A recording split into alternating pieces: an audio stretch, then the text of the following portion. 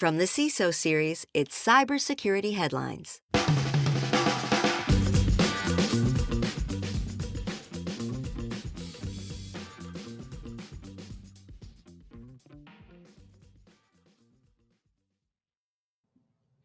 Team viewer still being abused for ransomware. Ransom schools reveal a hidden cost of ransomware. Mold. And watch for increasing sophistication from threat actors, says Experian. These are some of the stories that my colleagues and I have selected from this past week's cybersecurity headlines. We put them all up on a big cork board. We put some pegs in them. We connected them with string. We found all the connections, and now we're ready for some insight, some opinion, and expertise from our guest, Mike Kelley, VP and CISO at the Scripps Company. Mike, thank you so much for being here. Appreciate your time. Thanks for inviting me. I appreciate it, Rich. All right, we're going to jump into the news real quick. Before we do so, I want to thank our sponsor for today, Conveyor, the most accurate AI for questionnaire answers, just got better. Remember to join us on YouTube Live. Go to CISOseries.com, hit the events drop down, and look for the cybersecurity headlines week in review image. Just click on it. You can join us if you're listening to this later. It's like, oh, I missed it. Hey, we are on at 3:30 Eastern every single week, so make sure you join us because you can contribute your comments in the chat. We've got CCL, we've got Marvell, we've got Tomcat, we've got David in there. They're all mixing it up. They're going to be asking questions, giving their comments, thoughts, maybe even some lulls if we are lucky. We don't have time to look at them right now, though. We got 20 minutes, so let's get started. We will look at those as the show goes on. First up here, TeamViewer is still being abused to breach networks in new ransomware attacks. According to the security firm Huntress, the popular remote access tool TeamViewer is still being used by ransomware actors to break into the endpoints of organizations to deploy encryptors.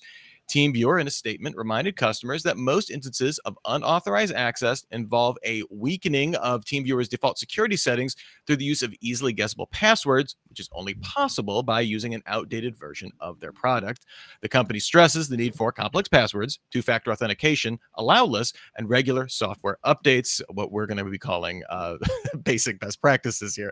So, Mike, this is the case, perhaps the most infamous TeamViewer incident, the Oldsmar, Florida water treatment hack from almost exactly 3 years ago. So blow out those birthday candles, where the password was shared among the technicians, causing the issue. As a CISO, I guess, what would you say to users of any form of remote access software, in addition to, hey, maybe don't share passwords? Right. Well, I mean, first of all, I can see TeamViewer's point of view on this. Yeah. You know, if they're saying is really true, that only versions of their product that are older allow for these weaker passwords. I mean, it's like eating food that's gone beyond its expiration date, right? We all understand this concept. You buy it at the store, it's got expiration date. You generally don't eat it. I mean, I might do it if it's my favorite piece of cheese. It's a little old and moldy. I might cut it out and eat it. But in generally, why do we do this when it comes to technology, right? Well, yeah, that's the thing. Like I understand if you're an SMB or something like that, but if, you know, I mean, if you have a certain level of sophistication, this does seem like a table stakes. Hey, you know, like click, you know, have IT click the update, or you click, you know, whoever needs to click the update. Yeah, I think that the challenge we're running into, though, is technology debt is a little bit different. So it's not really a fair, complete analogy. It's organizations are transforming so quickly that tech debt builds up over time. So I can understand.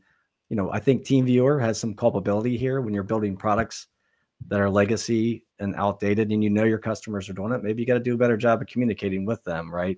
Maybe you got to give them some notices so they're aware that they're at risk of using these older versions. So, but yeah, not sharing or not using weak passwords, that's obviously a big problem. But I think the bigger challenge we're finding in the space of remote access control tools and remote access software is a lot of the people that are actually trying to secure these are not the ones purchasing them. They're typically done within the business, right? And then this is debt that sometimes is hidden in the networks, and we got to react and respond to it. So, you know, yeah, I think you got the general best practices you mentioned. We got to continue to do those.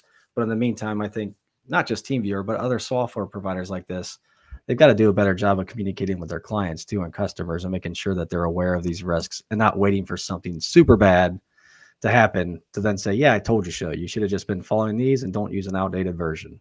Yeah. At a certain point, like that old app maybe shouldn't be able to, you know, be a remote, be a platform. Like maybe there's a deprecation of functionality that may make some Yes. customers mad too, though. So again, kind of a balancing act for sure. Yep. All right, next up here, ransom schools reveal a hidden cost of ransomware, mold. One of the lesser discussed but still serious outcomes of a ransomware attack was revealed last month when the Pawtucketville Memorial Elementary School of Lowell, Massachusetts, released its indoor air quality assessment prepared by the Massachusetts Department of Public Health. Mold growth in the elementary school caused a delay in its opening due to conditions that appear to have been brought on by the past summer by an HVAC problem caused by a cyber attack on the city of Lowell. So, Mike, often the outcomes of ransomware attack is 2 years of credit monitoring and a quiet return to normal. But here we're seeing institutional issues, kind of similar to when we see hospitals that have to turn away ambulances after being hit by a cyber attack. I'm curious, is this a situation of, hey, this hits closer to home? We might see some different action on this when it's, hey, my kid's breathing in mold. Yeah, it's funny as we've come full circle back to mold. Speaking of the cheese, and cheese is old and moldy. But yeah, I mean, as a parent, yes, I'm going to certainly take notice of something like this. But it's headlines like these that I think my bigger takeaway is that every company is a technology company, whether you like it or not. We're all running on technology. You just don't know it. But ransomware will absolutely tell you that you're a technology company.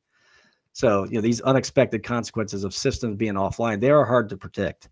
And the more we connect these systems, the more we digitize our operations, it's difficult. And I'll be honest, this is not something, if I was supporting the school, I would have never thought of.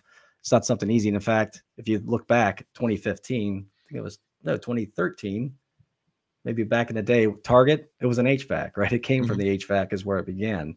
So these things are hard to conceptualize when we're connecting systems to the network faster than we can secure them. So I think what we got to think about, is we need to think about each component within our network can affect our operations. I just saw, I think it was an article maybe last week on LinkedIn about how a smart wrench. Oh, the nut runner. We covered this on the weekend review last week. Yeah. Right. My short little smart little quip on LinkedIn was you dodge a wrench, you dodge ransomware. Right? But at the end of the day, the thing is we have to think about, is the value of connecting whatever device or whatever system to the network, is it worth the value of the effort of securing? And that's that system mindset we need to think about. It's got to be more systemic risk thinking and not just isolated. Hey, I'm going to take this thing, I think it's got value.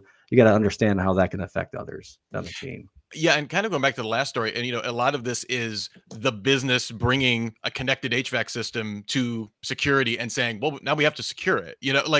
So that connecting that this need to the business, right? That this isn't just, it's all benefit from connecting. Like we need to figure out how these can impact operations, positive and negative, theoretically, before we bring them online. That'd be the ideal. All right, next up here, Australia sanctions a REvil hacker behind Medibank data breach. Australia announced Tuesday that it will leverage its new cyber sanctions against a Russian national, Alexander Genadevich Ermakov, allegedly a member of the REvil ransomware group and responsible for the 2022 hack of Australia's health insurance provider Medibank. While Ermakov's arrest is unlikely, Australia's new sanctions allow the country to impose travel bans and asset freezes. Those who attempt to provide assistance to Ermakov could also face imprisonment and heavy fines. Australian authorities are confident that simply naming Ermakov will cause significant harm to his cyber operations. He's a hot potato, don't want to do business. The United States and the United Kingdom also announced sanctions against Ermakov, and I'll just say his name one more time, Ermakov. So, Mike, maybe some kudos deserved for taking this same tact of, hey, ruining reputations as they, theoretically do with their victims. Naturally, another person will spring up in his place. This isn't an institutional takedown of REvil or anything like that. But I'm curious, do you see a potential for more success when authorities can insert some chaos into opponents' lives?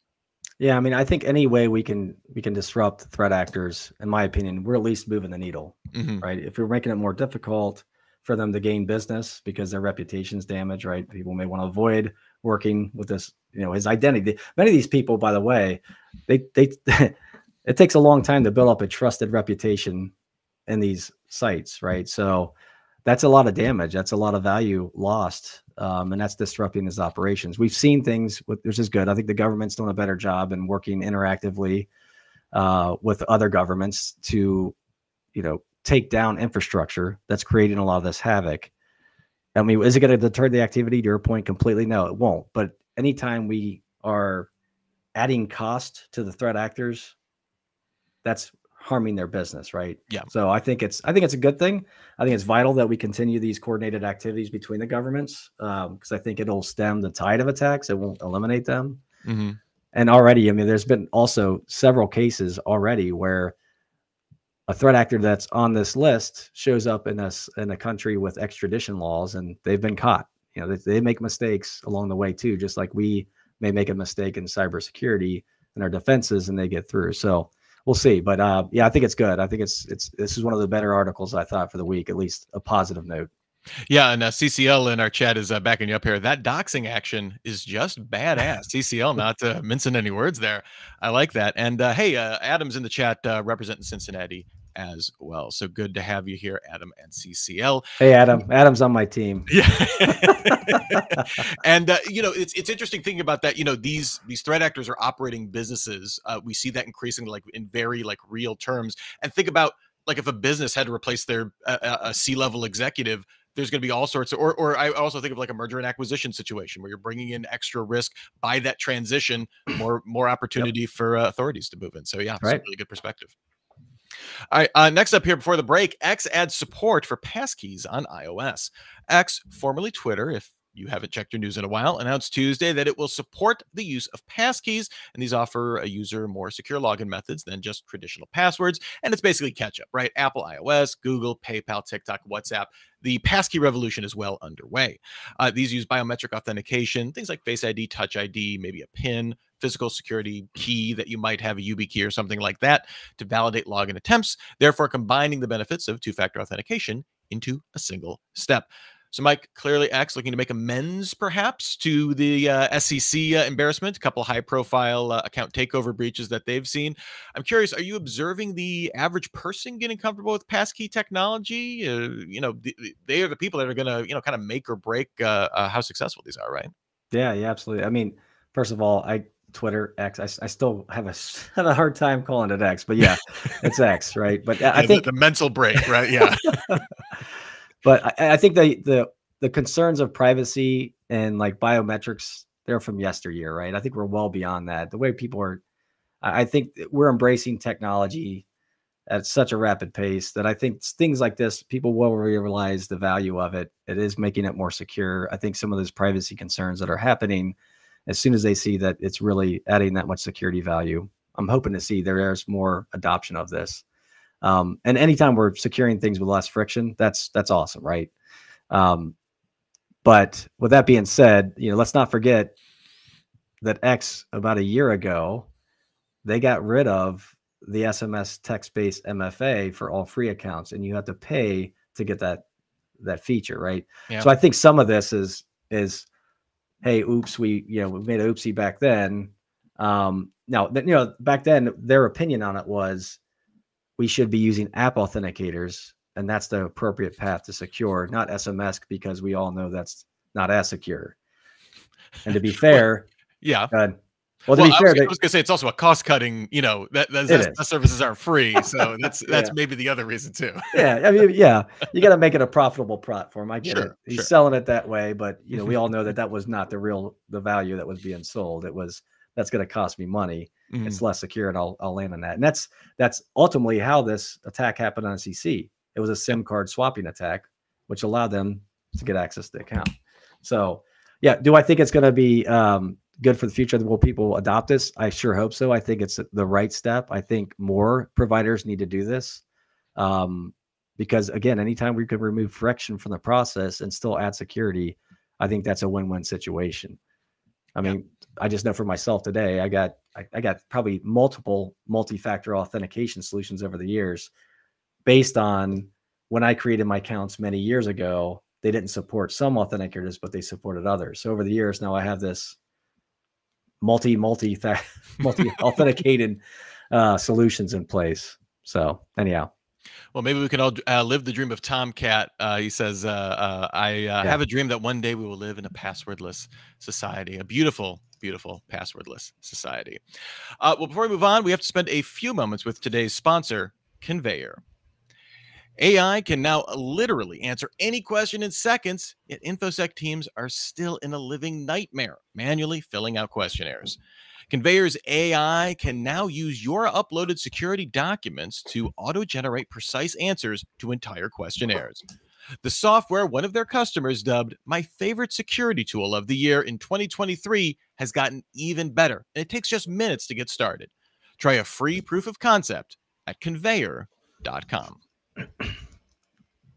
Next up here, predictions on threat actor potential for the near future. We've got two kind of prediction-y stories here, so we're putting these together. First up, the UK's National Cybersecurity Centre published an assessment maintaining it was almost certain, kind of its highest level of confidence, new AI tools would cause an increase in ransomware attacks with an uneven benefit to threat actors. This was leaning on academic material, open source tools, industry insight, and classified intelligence for this finding.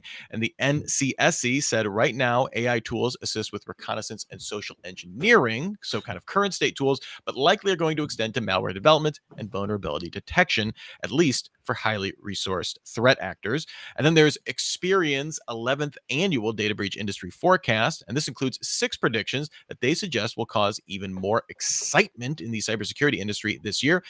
This includes things like the expansion of third-party vendor breaches to 4th, 5th, even 6th party breaches. I literally just got a shiver up my spine.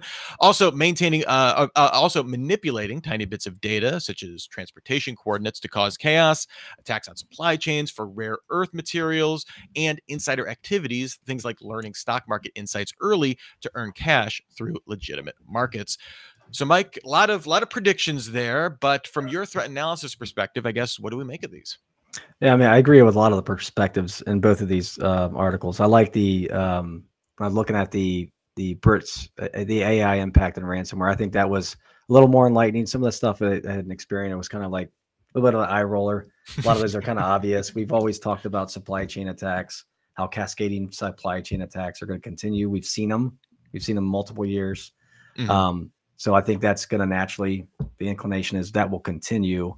Move It software. There are still things coming out from Move It, right? So I think that's obvious. But I think the comment they made in the article with the British government and how they talked about the emergent use of AI and cyber attacks is evolutionary, not revolutionary. I think that's spot on, right? It's not going to revolutionize how security is done. In fact, we've done AI in the past within tool sets, maybe not Gen AI, but we've used AI for many years. I think what's going to happen is the AI may lower the barrier for entry. It may make attacks more scalable for simple attacks, simple threats, like phishing. Yeah. I think more advanced attacks, and they kind of alluded to this in the article, but I think the more advanced attacks using exploits, they're going to need time and they're going to need more data, high quality data, to make these more sophisticated. So I think we have a window of time when Gen AI from the threat perspective is going to be significant enough where it could cause real disruption. But in the meantime, within our own tool sets, we're already starting to use Gen AI, right? That's kind of being built into these products. So I think it was interesting. I like the Brit version better, but overall was pretty spot on. Yeah, and really great point about that it would take highly sophisticated actors to build up the data sets to really take advantage of these. Obviously, you can try and do prompt injections on legitimate tools and stuff Right. like that, and we've seen that there are some significant gaps in those as well. But yeah, just looking at kind of the scale that you need to operate to kind of take advantage, at least current state. And I also like that distinction of what we're using it for now, where the future is going to go. I think that's pretty great. Next up here, cybersecurity startup funding down 50%. This comes from new figures from Crunchbase that show cybersecurity startups saw that big dip in funding, pulling in $8.2 billion in 2023. I mean, I would take that money. The lowest, though, since 2018. That's down 50% on the year and 65% compared to 2021. For some perspective and some context here, Weil Ventures senior partner Ofer Schreiber characterized this as a come down from bloated valuations that we saw in 2021. A lot of startups getting money in kind of the pandemic fueled investment craze. Analysts also noted that interest in the market remains high for these startups and could see significantly more investment this year as firms look for security solutions, specifically around AI. So, Mike, this kind of sounds like asking if it'll rain and getting the reply it might, but not much concrete here. I'm curious, though, what are you seeing kind of in the startup market? Yeah, I do. I'm heavily engaged in startup communities. I like looking at what's next. Even when I go to the conferences, like an RSA, I start outside and kind of work my way in because that's where you see all the disruption happening. Did we maybe reach a dot-com bubble for cybersecurity? We might be, right? I think with all the concerns around the economy, it's tougher to find, money. I think it's not great for startups, to be honest, right now in cybersecurity. But on the buy side, it's going to reduce a lot of the noise. I think some of the value that comes from this is we don't have 50 million products trying to do one thing.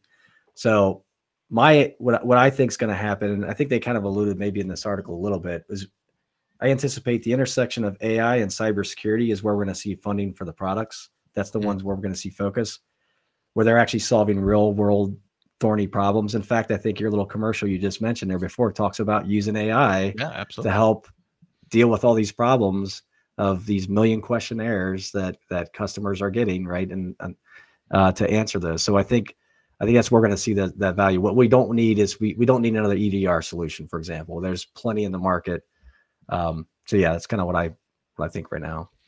Yeah. And I mean, I want to put a pin in this and like set that reminder for a year from now to see where we are at with these figures, because it does seem like, I mean, like the AI hype is just, obviously there's some lag in VC funding when it comes to that, but yeah, I could almost see this like SEO, we've seen AI compared to like a search level opportunity for a lot of companies, and I'm wondering if even in cybersecurity we'll see like kind of that initial SEO boom where everybody thinks they can do it, and everybody, hey, let's throw a couple million at them, right? We'll get some equity, it's no problem. All right, our last story here for today: Thailand court attempts to suppress data leak. The operator of a dark website announced on an illicit forum that it held a data set of over 55 million people in Thailand. This data includes names, ID card numbers, phone numbers, and birth dates. So we don't know how many unique individuals are in this data set. If they are all unique, though, that would mean data on about 83% of the country's population, just for some scale of how big this is for that country. The Criminal Court of Thailand ordered a block placed on the site. Security analysts passed on a report that the country's Rural Doctor Society suspected the leak originated from the Public Health Ministry's immunization center. So, Mike, in your mind, what impact would a court-ordered block on a dark website have? I mean, isn't that why they're dark? Yeah. Well, I think at a minimum, they're setting a tone here. I think that's what's important. They're setting a tone that the Thai government is cracking down on cybercrime. And I think that sends messages, at least, to, is it international crime? Yeah. I mean, they're not going to be able to stop things like that, but at a minimum, they're at least setting a tone that they're getting serious in cybercrime. And in this article, I think what was actually good, the bigger story is that Thailand is maturing in their capabilities. I think that's good. I think it's good for all of us. They are an allied country in this fight against cybercrime.